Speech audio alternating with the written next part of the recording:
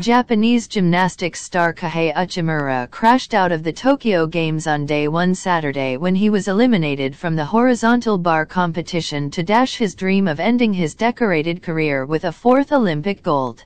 The all-around 2012 and 2016 Olympic champions' crash landing stole unwanted headlines in a men's qualifying session where Japan kept China and Russia at bay ahead of Monday's defense of their team title. Uchimura, part of that gold medal-winning unit in Rio, lost his grip during his routine and failed to qualify for next week's final.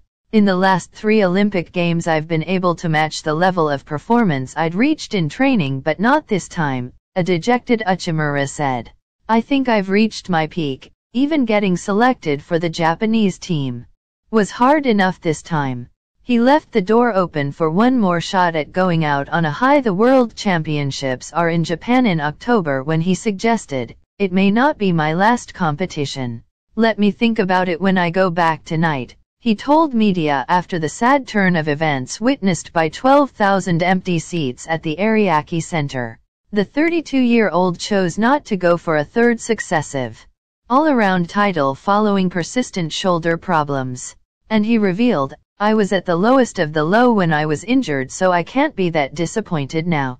Regarded as one of the greatest gymnasts of all time, King Kohei also has 10 world titles.